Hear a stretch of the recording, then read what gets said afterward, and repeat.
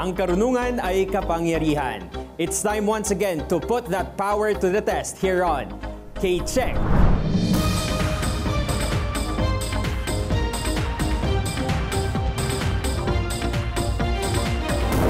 Hello everyone, I'm Jules Giang with another season of teaching and learning here on KCHECK. Patuloy pa rin ang paghahanap natin ng mga gustong sanayin at palawakin ang brain power nila through competition. Alamin natin kung kaya nila ang brain workout na inihanda natin for them this season. Samahan nyo kami until the final week of competition which will reveal our newest KCHECK champion. Ang apat nating daily winners ang dadaan sa ating Karunungan Check sa araw na ito. Gab is a 4th-year student taking up BS Social Work in UP Diliman. This active, competitive debater spends his free time either sleeping or binge-watching Western sitcom. Allen is a Bachelor of Education Studies student at the UP Open University. He's also working part-time, is an online tutor, and is a fan of Miss Universe. Kim is a student of BA Philippine Studies from UP Diliman. He likes to sing classic OPM songs and is passionate about teaching the Filipino language to young people. And lastly, Seb is an active student leader in a 3rd-year BSECE student at PUP Manila. He's an animal lover, enjoys watching anime, playing online games, and listening to music. Seb is also passionate about learning new things and is a motorcycle enthusiast. These 4 will be competing under the watchful eyes of today's KCHECK panel of experts. Professor Marian Roque, Professor of Mathematics at UP Diliman. Professor Neil Santillan, former chairperson of the UP Diliman Department of History, and a multimedia artist and professor emeritus who teaches film at the UP College of Mass Communication Film Institute and Communication at the UP Open University, Professor Grace Javier Alfonso. At ngayon, contestants, good luck as we go into our first round. Get ready to buzz in, but wait till you're acknowledged before you answer para di sayang ang effort. Each correct answer is worth 10 points. Let's begin. This is round 1. Question number 1. In what European city can you find the Kremlin and Red Square? Gab. Germany. Germany is mali. Allen. Moscow. Moscow is correct. KCHECK. Question number 2. What do you call the wearing away of the Earth's surface by the breakdown? Gab. Erosion. Let me continue with the question. Breakdown and transportation of rock and soil. The correct answer is erosion. Correct. KCHECK. Question number 3. What is the English word for the fruit Filipinos call langka? Gab.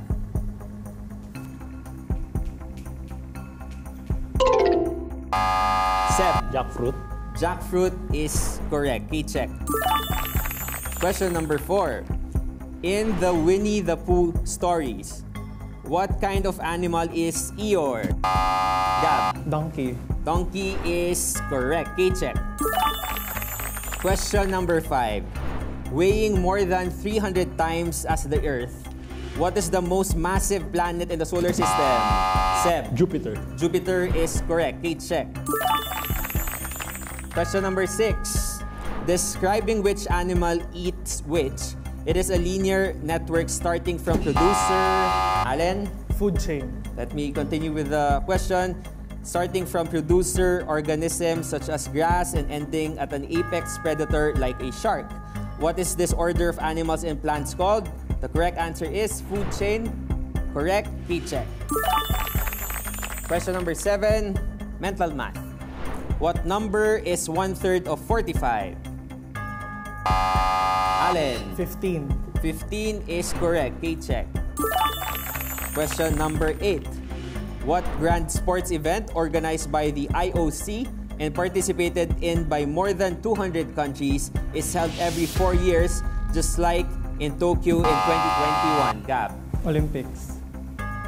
Olympics or Olympic Games is correct. KCHECK. Question number 9. Although it lives in grassland like a savanna, What animal is known as the king of the jungle? Seb. Lion. Lion is correct. KCHECK. Number 10. Spiders are usually predatory animals that have fangs and spin webs. How many legs does a spider have? Gab. 8. 8 is correct. KCHECK. Thank you for the visual representation. Question number 11. Which senator is the host of the long-running public affairs radio program, Wanted sa Radyo? Allen? Senator Tulfo. Senator Tulfo or Raffy Tulfo is correct. KCHECK. Last question for this round, number 12. What is the name of the 8-foot-tall, yellow-feathered creature in the TV show Sesame Street? Allen? Big Bird. Big Bird is correct. KCHECK. And that's it for our first round. Recap tayo sa ating points. Allen is on the lead with 50 points. Gab at 40 points. Seb at 30 points. And Kim, pwede ka pa bumawi sa ating next round. Alright. Ready na ba kayo sa round 2? Susunod na yan sa pagbabalik ng KCHECK.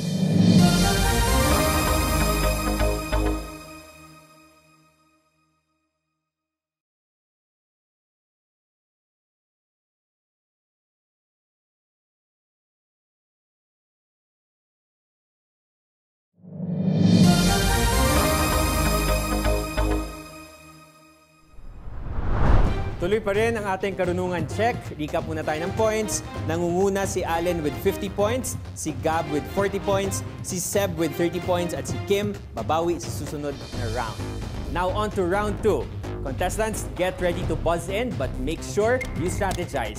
Correct answers are worth 20 points each, but you lose 10 points if you answer incorrectly. Let's begin.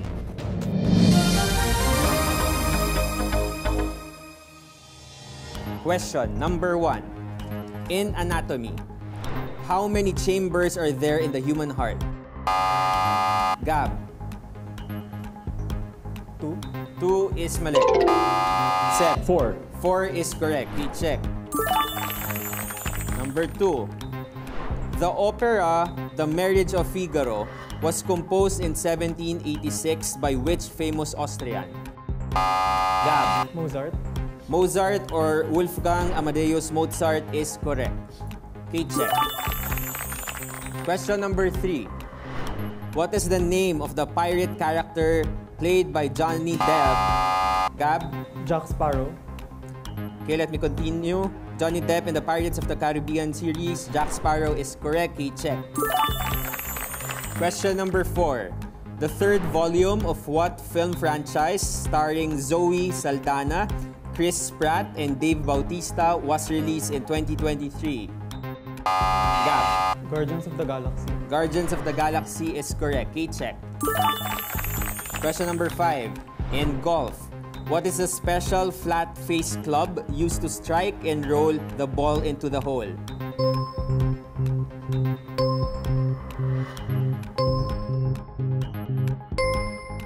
The answer is putter.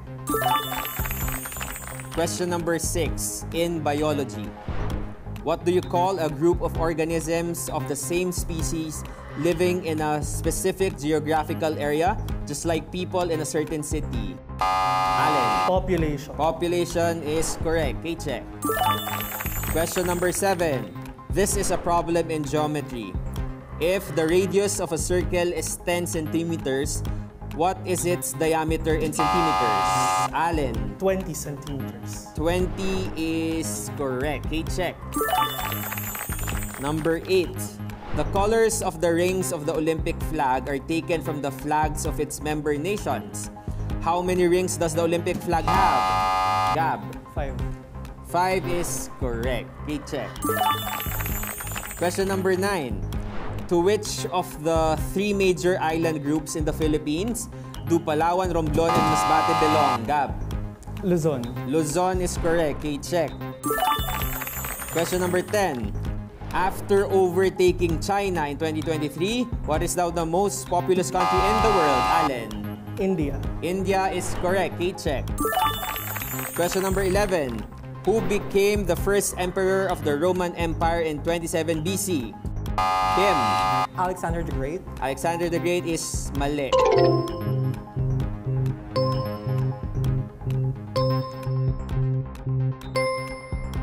Okay? The correct answer is Augustus Caesar. Last question for this round. What do you call the climactic event that generally occurs every 4 to 12 years in which warming of the ocean surface off the western coast of South America disrupts the normal pattern of the upwelling of cold, nutrient-rich water?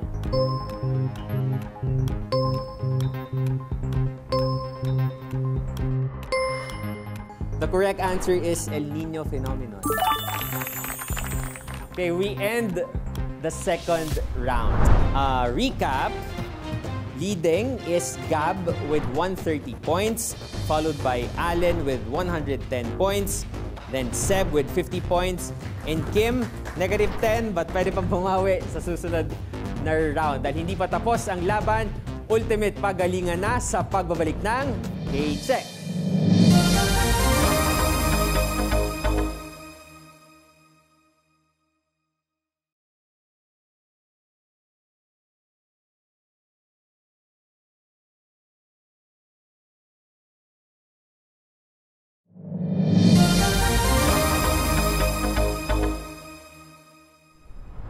Welcome back to KCHECK. Recap po tayo sa mga points.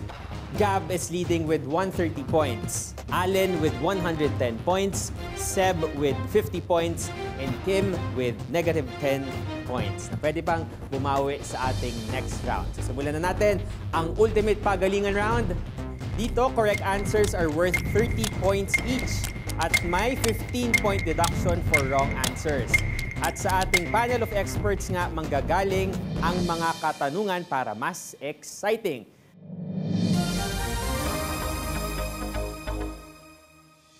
Prof, let's go. Okay, ready na.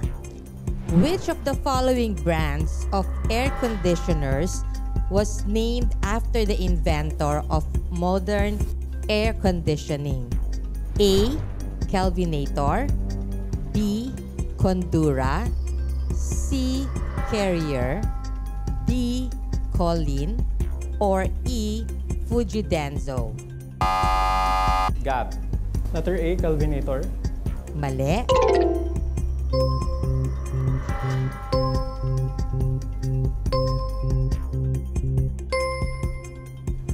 Although before the 1900s, madami ng cold air machine or cooling machines, it wasn't until 1902 that the history of air conditioning really began.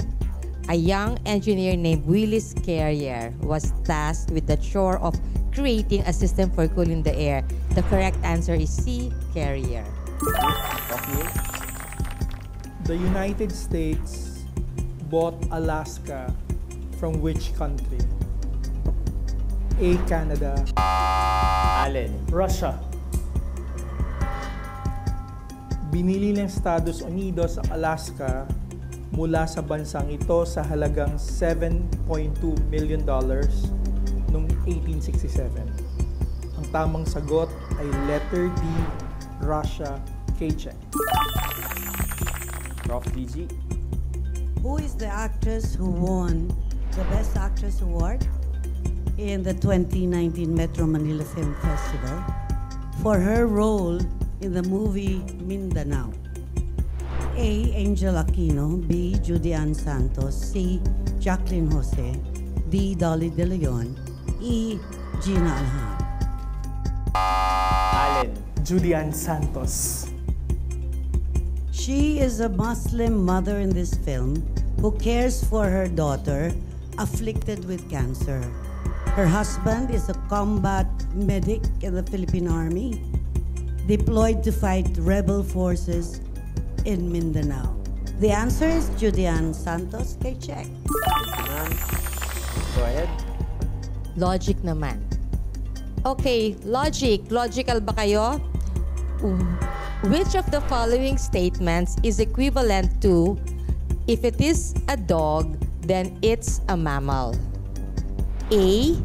If it is a mammal, then it's a dog. B. If it's not a dog, then it's not a mammal. C. If it's not a mammal, then it's not a dog. D. it is a mammal only if it is a dog, or E, all of the above? Seb, Letter C. If it's a... yan. If it's not, If it's C po. C. If it's not a mammal. Okay, then sa ating statement is kung dog siya, then mammal. So kung hindi siya mammal, hindi siya pwedeng maging dog. So the correct answer is C. If it's not a mammal, then it's not a dog. Okay, check. That was very difficult. Sir Neil. What is the collective term of the indigenous peoples found on the island of Gab. Mindoro?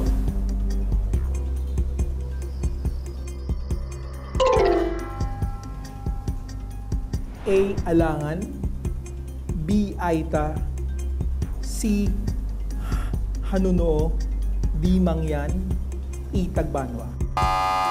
Allen. Mangyan. Okay. May 8 pamayanang etniko sa Mindoro: Alangan, Bangon, Buhid, Hanuno, Iraya, Rataguan, Tadyawan, at Tao-Buhid. Ang kolektibong tawag sa 8 grupo na ito ay ang hinahanap natin na sagot sa aking tanong. Ang tamang sagot ay letter D, Mangyan, KCHECK. Thank you. Prof. Gigi. Ano ang samahan ng mga critics, writers and scholars ng pelikula na tinatag noong taong 1977 na nagbibigay ng gawad-urian? A. FAMAS, B. MPP, C. Luna, D. Star, E. The Eddy. Gab. Letter A. Mali.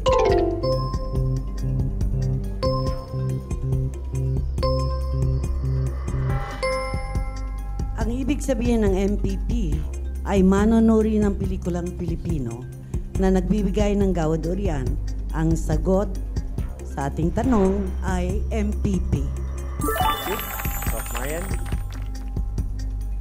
Diamonds are the hardest materials on the Mohs scale.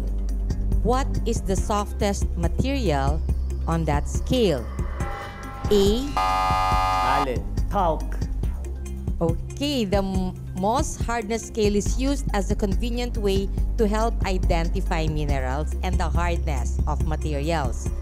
Ang pinakamatigas nga ay diamond with a scale of 10, and the softest is talc with a value of 1. Okay, check. Yes. Prof. Neil.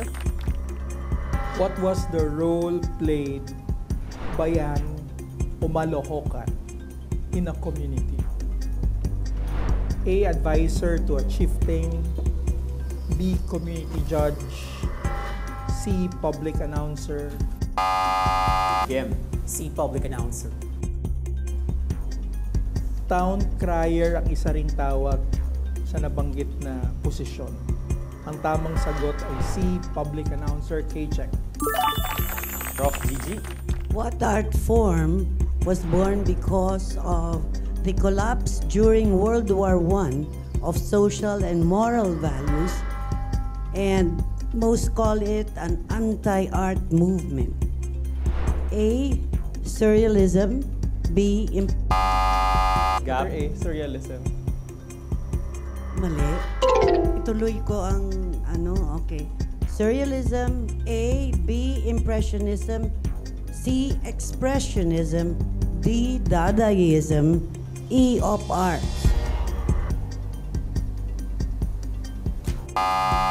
Seb. C. Expressionism. Mali. Gab, you cannot answer anymore. Yeah, hindi na pwede. Allen. Dadaism. This is a movement that rejected traditional artistic conventions and sought to challenge and disrupt societal norms. Infamously called the anti-art movement purposely to make art that would shock, confuse, outrage people, nonsensical, absurd, anti-establishment. Like, for example, yung French artist natin, si Michel Duchamp. The fountain, ilagay niya sa museum, yung fountain urinal. So, ganun po, ang ating answer ay dadaism. Okay, check. Thank you. Now, off to our last round. Prof. Marian. For the last question, our favorite subject, di ba? Which of the following numbers is divisible by 3? A. 643, B. 543, C. 443, D. 343, and E. 143.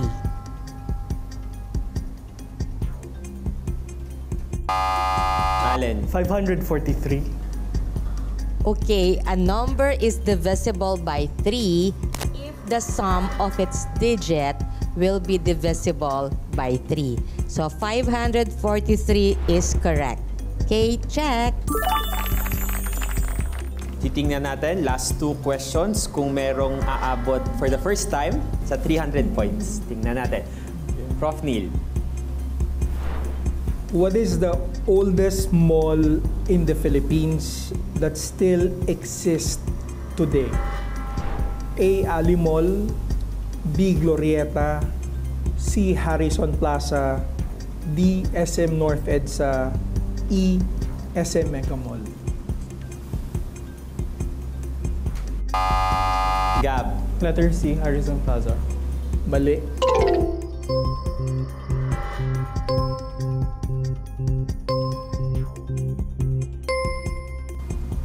Binuksan ang mall na ito sa publiko noong June 30, 1976. Ipinangalan ito kay Muhammad Ali na nanalo sa Thrilla in Manila noong 1975. Ang tamang sagot ay letter A, Ali Mall. Thank you so much. Last question, Prof. Gigi. Which of the following are considered as secondary colors? A. Green, orange, and purple. B. Red, pink, and blue. C. Yellow, white, and red. Yung D. Black, blue, and red. E. Red, blue, and yellow. Gab. Letter A. Secondary colors are created by mixing primary colors. Alam naman natin ang primary colors, red, blue, and yellow. So tama ka, yun ang sagot. Letter A, green, orange, and purple. Okay, check. All right. Thank you so much. And that's it for KCHECK Ultimate Pagalingan. Congratulations to Allen, our KCHECK weekly winner with a final score of 290 points. Congratulations. Thank you. 10 points na lang sana. Ikaw na ang natin. Kumbaga record-breaking dito sa show. So, subukan natin siguro sa finals. Try natin yan. Okay? So, makikita natin si Allen sa semifinals when they compete with your other weekly winners. And of course, thank you to Gab, to Kim, and to Seb. Congratulations sa mga daily winners din naman kayo. And of course, maraming salamat po sa ating panel experts, Professor Marian, Professor Neil, and Professor Gigi. Ako po si Jules Giang. Join us again on Monday for another KCHECK.